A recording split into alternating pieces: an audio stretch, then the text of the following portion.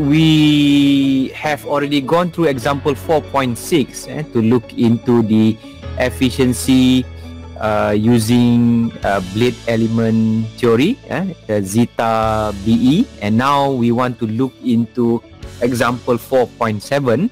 You want to compare between the propulsive efficiencies of a propeller using fruit as well as the modified momentum theory. And there's another type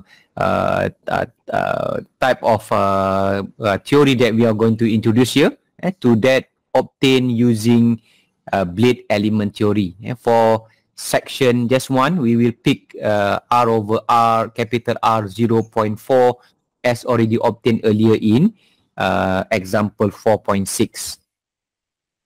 The following data is already given from example 4.6, the velocity in meter per second, the omega R value, angular speed, which is 1.04.7 meter per second, A value is 0.05544, and A omega equal to 0.001.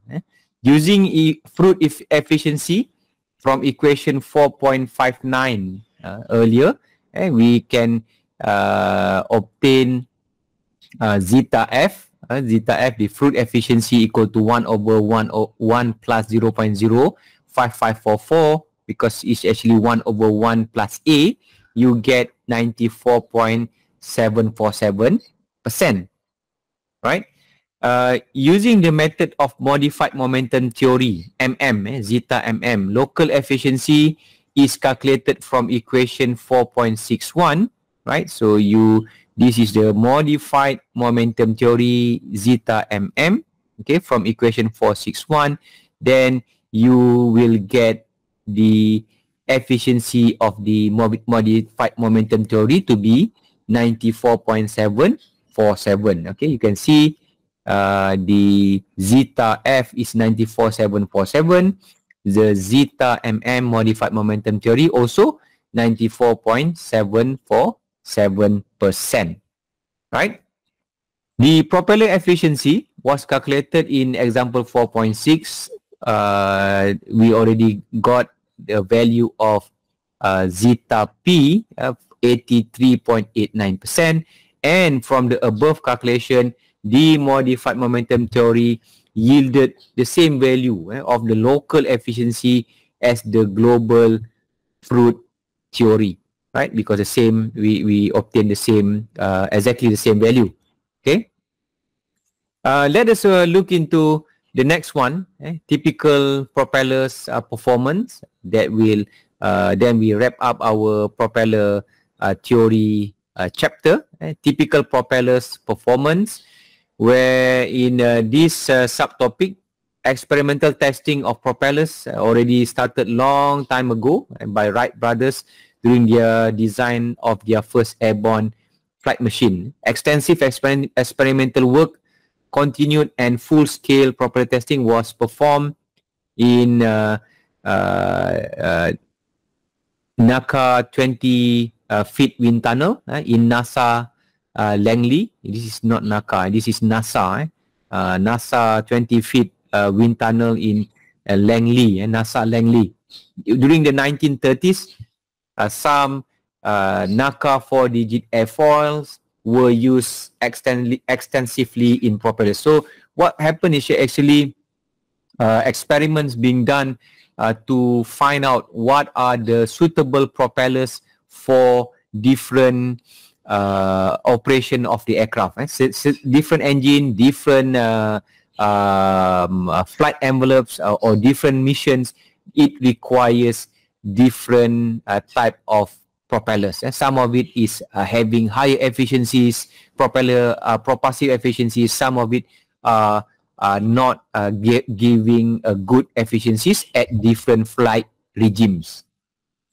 So the blade thickness decreases from root to tip for a typical propeller along the blade length, as shown in figure 4 to 6. and which we already shown last Monday in our previous lecture.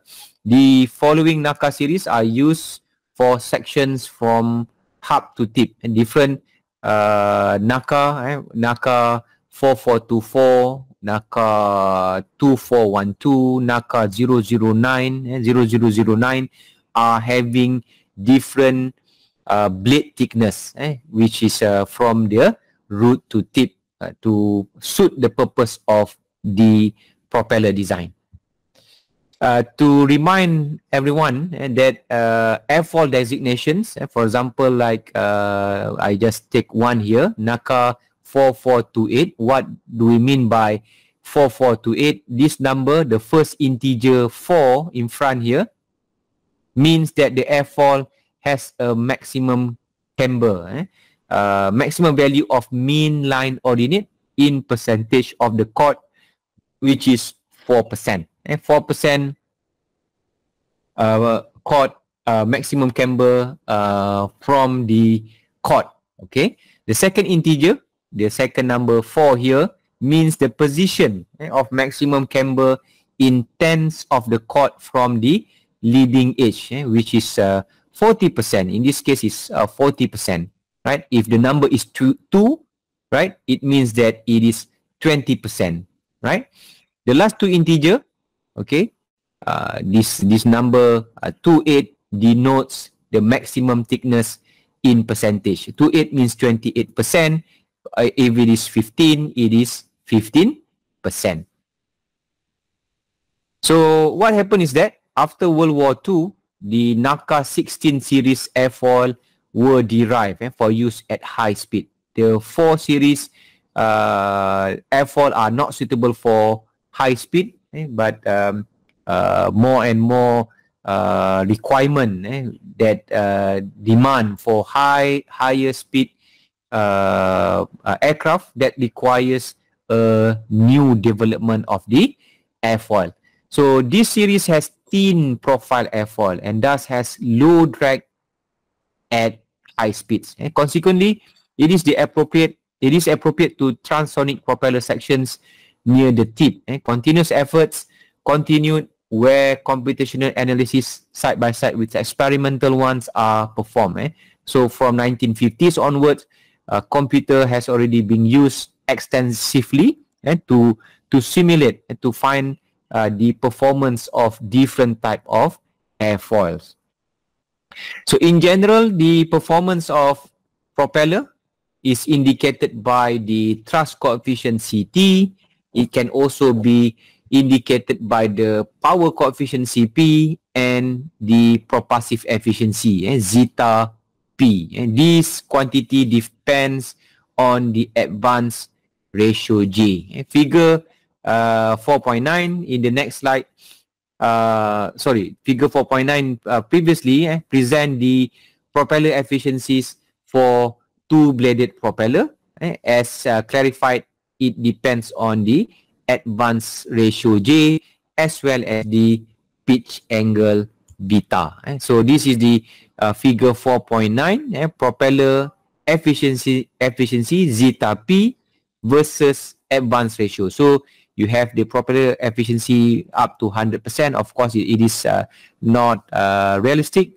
So the maximum is around 88%, something like that. And it is being mapped against the advance ratio J. This is for two-bladed propeller. For different bladed propeller, it has a different chart. Okay, at different pitch angle beta. So this is at 15 degrees beta, the pitch angle beta, right? And you can also have 45 degrees pitch angle beta, and this is the shape of the efficiency against the advance ratio J, right? So what we can say is that the efficiency values are less than unity as expected, since the available power is less than the delivered one due to losses. So these losses are attributed to translational as well as the rotational kinetic energy in the wake of propeller as discussed earlier in fruit as well as the modified momentum theories. We can say that skin friction and profile drag of propeller blade add to the previous losses as well. So for high-speed propellers, where the relative speed, tip speed approaches sonic values, shock waves as well as the boundary layer interaction on the suction side of the blade section result in additional losses. Okay, when you want to go for higher speed, there are also other considerations need to be taken, where normally what we can say here, the shock wave, boundary layers will also result in more losses. For any pitch angle, beta, propeller efficiencies, zeta p starts by a zero value at j equal to 0 and increases to a maximum and drop again to 0 at high finite value of j as denoted in figure 3.9 over here. So let's just pick one. 45 degree, it start at 0 j with the lowest efficiency going to the maximum, and it drop back to 0 efficiency at a higher advance ratio. So when j equal to 0, then v equal to 0, the velocity equal to 0, and consequently the available or thrust power also equal to 0. Consequently, the zeta p is equal to 0. The other case of 0 efficiency correspond to a higher value of advance ratio where j is no longer 0, and this correspond to a high flight speed. The corresponding relative speed coincides with the 0 lift, which in turn leads to 0 thrust as well as 0 efficiency. For higher flight, which is the forward speed, a negative lift is produced leading to reverse thrust as shown next in figure 440. So 440 showing a variation of propeller efficiency with the advance ratio. Okay. And we can say that the maximum value of zeta p is seen to be around 80 to 85%. However, the value j at which the maximum zeta p occurs depends on the pitch angle beta. This indicates that for a single pitch or a fixed pitch propeller, the efficiency is as high as 80 to 85% only over a narrow range of flight speeds. Also a narrow range of the advance ratio, the j value, as shown is in figure 4.39 earlier. At other flight velocities, the propeller will operate at smaller efficiencies, with which severely influence the aircraft performance. For this reason, commercial airplane use variable pitch propeller. You have been introduced earlier on Monday, last lecture, on the variable pitch propeller. In such a propeller, the entire blade is rotated through a chosen angle during the flight, and the pitch of the all blade element changes. Such propellers have high efficiencies over a wide range of speed. This is the reason why variable pitch propeller are being selected for aircraft that are having higher speed, at the same time having a wide range of speed for their flight mission. However, propellers with variable pitch arrangements are expensive and heavy because it is complicated. You need to have control mechanism. You have to have the mechanical parts to arrange the angle of the pitch. Hence, small personal airplanes, where cost of the airplane is an important considerations, employ a fixed pitch propeller, which is limited in terms of the performance as well as the speed range. Okay, so but it is low in cost. As a compromise, in some designs, propellers with 2 or 3 pitch settings are employed. As not a variable pitch, you can have certain pitch to the other pitch. 2 or 3 pitch settings are normally being selected. So this figure 441 present the variation of thrust coefficient CT versus the advance ratio J for two bladed propeller with different values of the pitch angle. The pitch angle beta, 15 degrees, 20 degrees, up to 45 degrees. Okay. And this is the coefficient, thrust coefficient CT, and this is the advance ratio J. Okay. And next is a figure 442, which present the variation of power coefficient CP versus J. I know it's quite difficult to see over here. Right? So some of the graph will be very useful when the propeller designer, the engine designer, when they want to decide which propeller angle that is suitable for their operation. So they will normally use this kind of chart. Figure 440 through 442, 440, 441, and 442 can be combined and plotted in a single figure for each pitch angle beta. And this is shown in 443, right? And for each pitch angle beta, the efficiency has 0 value at both J equal to 0 and thrust coefficient CT equal to 0. And the condition of CT equal to 0 corresponds to axial interference factor where CT equal to 0 and the fruit efficiency zeta F equal to the 100%. Right? At small values of pitch angle, the thrust coefficient is greater than the power coefficient for any value of advance ratio. On the contrary, at high value of pitch angle, the power coefficient CP is greater than the thrust coefficient CT at any advance ratio J. Okay. Other figures for 3 and 4 bladed propellers similar to figure 439, 441, and 442 can be found in the literature. Okay. However, recent propellers may have other number of blades, like what I've shown last Monday.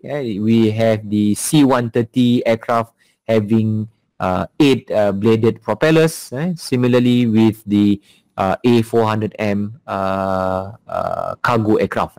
Performance parameters like thrust coefficient can be obtained from the following equations, right? So this is equation 491. And at preliminary design stages, when the propeller diameter is not yet determined, the speed power coefficient from equation 486A and 86B may be used. And thus, new plots for speed power coefficient as well as efficiency are plotted versus the advance ratio. And two methods for plotting these relations are found in figure 444 and 445. This is the figure 444, that provides the locus of maximum efficiency for different speed power coefficient, right? And it actually show the combined speed power coefficient, right, CS, as well as the propeller efficiency zeta, right, for different advance ratio J. So we have over here the blade angle from 15 degree to 45 degree, right?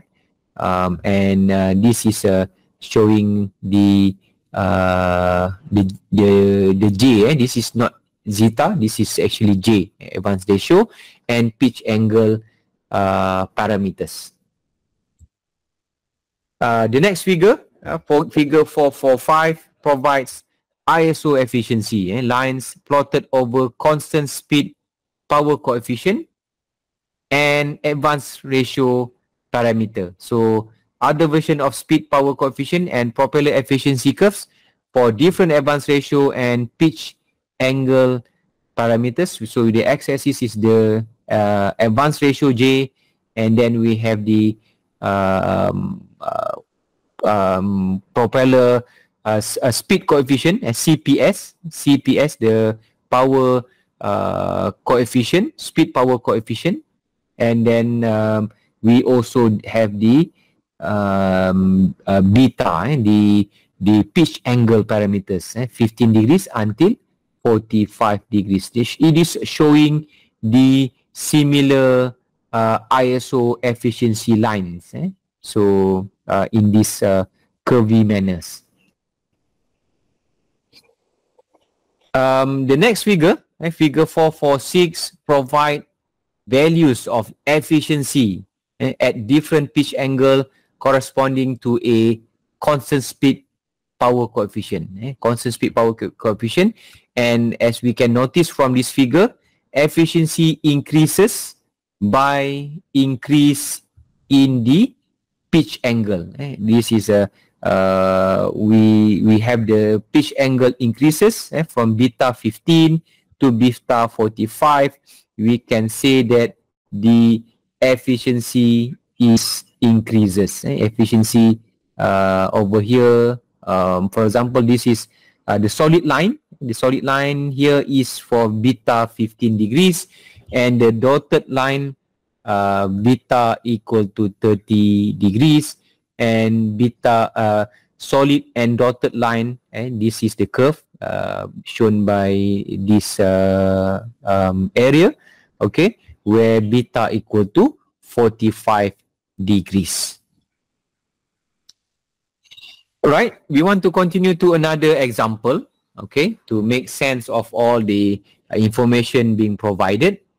So in this example, it is required to provide a preliminary design of a 4-bladed propeller.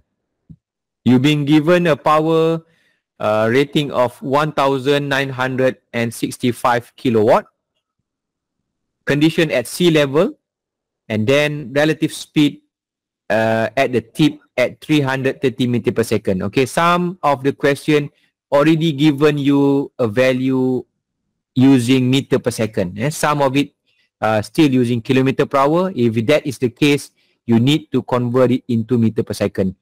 For the flight speed is 125 meter per second. The advanced angle pi at the root equal to 70 degree, and A omega equal to 0.00787. You can assume that the chord distribution is linear with the following defined section, right? So C 0.3H equal to C 0.75H, which is equal to 0.054D, and at the mid section it is equal to 0.074D, where D is actually the propeller diameter and H is actually the blade height.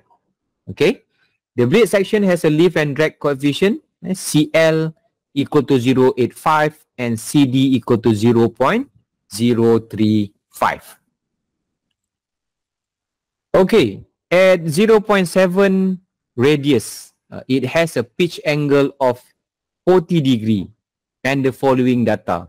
Okay, thrust coefficient CT 0.1764, propeller efficiency given to be zeta B equal to 0.885. Angle of attack is constant along the blade height, which is given as alpha equal to 3 degrees.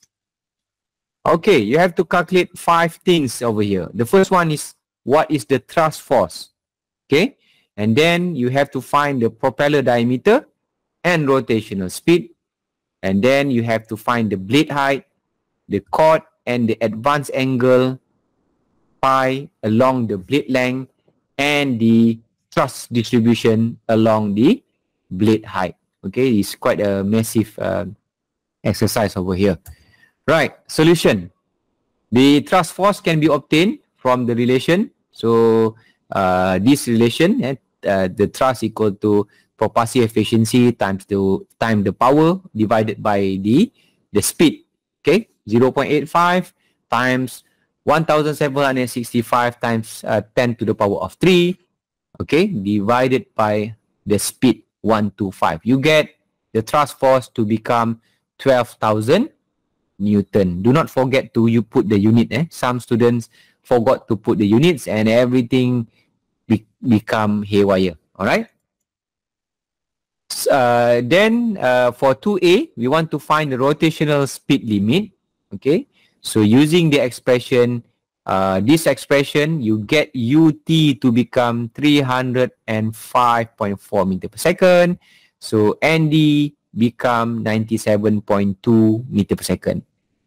Then that is you can get the value of J, the advance ratio, since you already got ND, right?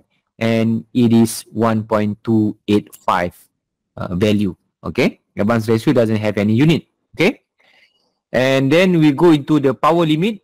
We relate back equation 481 and 484. We will get the N value to become 40.155 revolution per second, RPS. And the diameter is 2.423 meter. And the thrust coefficient TC, okay, you get 0.1068, and for B value you get 0.1278, A value you get 0.0639. Forward speed is V times 1 plus A, so you already obtain A over there. You can get 132.99 meter per second. Okay, this is the value of V plus 1 plus A. For the rotational speed, UT, okay, you know that you can get the UT value equal to 302.95 meter per second using the expression to obtain the advance angle, right? Pi. You can then get it to be 23.7 degrees. At the hub section, assuming the interference factors A and A omega are constant, you can get at the root section, the tangent for the advance angle at the root equal to 2.747. After putting all the numbers inside there, you get this value. And then you, to continue, you get UR at the root, it become to be 48.79 meter. Okay, and you can use this expression, d root over d tip equal to u root over u tip equal to 0.161. Then you can get the d root, the diameter at the root equal to 0.39. That leads you to the formula for the blade height. Okay, the blade height H to become 1.016 meter. Okay. With regard to the chord length, okay, you can write the expression. Okay, C 0.3H equal to C 0.75 equal to 0.05D is given already earlier. Then you already got the D value, so then you get at the chord length at 0.3H to become 0.131 meter. And then at the half height, it is 0.179 meter. And the chord length for 0.3H and 0.5H. So linear variation of chord is displayed here. Okay, so from the tip to the root, from the root you can 0.3H, the C over D, okay, the chord over the diameter equal to 0.084, okay. C over D over here is 0.074, and C over D at 0.75 equal to 0.054. The same C over D, okay, for 0.3 and 0.75. Right, okay, and then we can put it in a table, and the variation of chord which is calculated from the known values at mean blade section at 0.3 and 0.5 blade height above and tabulated in table 4.9. And this is generated thrust from different blade section at station 0.1 until 1. Okay.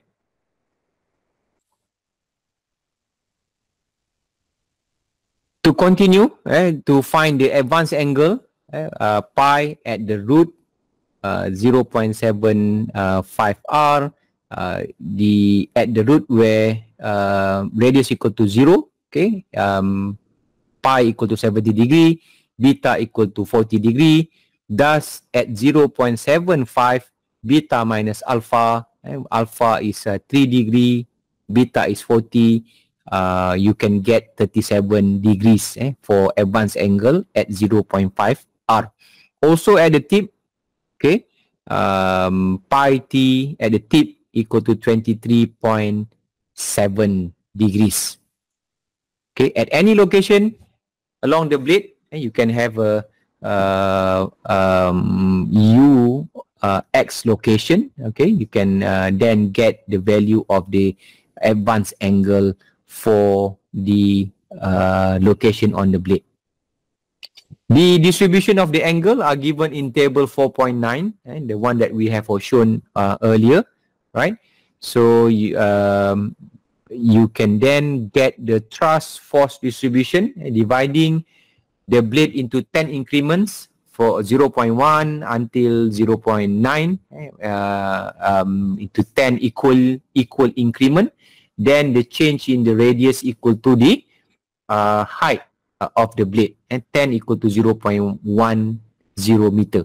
From equation 451, thrust increment for each blade element is expressed as follows. Okay, and then we have this expression that we get 4.333 Newton per meter.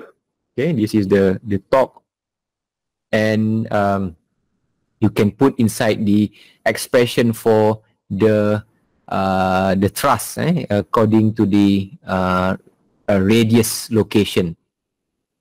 So the torque distribution given in table 4.9, and the total thrust equal to 11,994.24 Newton, right? Is roughly around 12,000 Newton. Okay, and the summation of the thrust increment obtained in table 4.9 yields nearly the same design value, 12,000 Newton. The assumptions set earlier are satisfactory. So if you quickly go back to this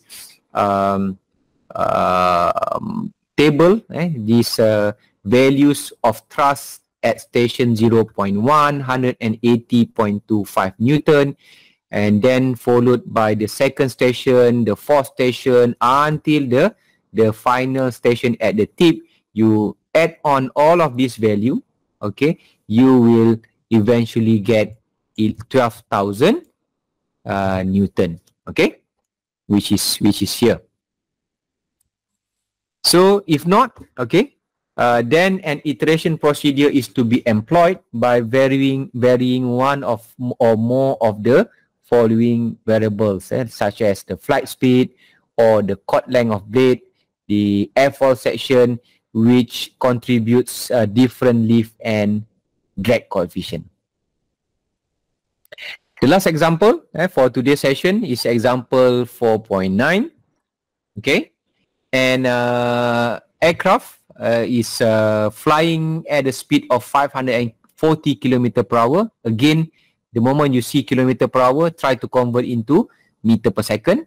It is powered by 3-bladed propeller developing 1,600 kilowatt. Propeller is connected to a piston engine rotating at 2,600 RPM through a 1:2 gearbox ratio. The propeller is designed with blades NACA 5869, which have 9 blade section. NACA 5869-9 blade section. The number of blade is 3. Okay. At the location of 0.75 R, it has a pitch angle of 35 degree. Beta equal to 35. Use the given chart.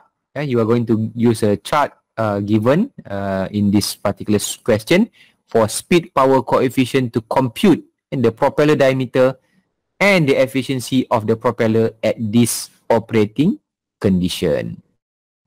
So given density of air at sea level is 1.225.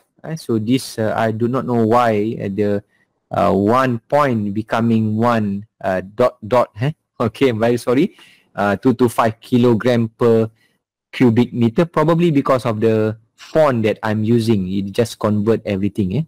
So the flight speed as given is 554 kilometer per hour.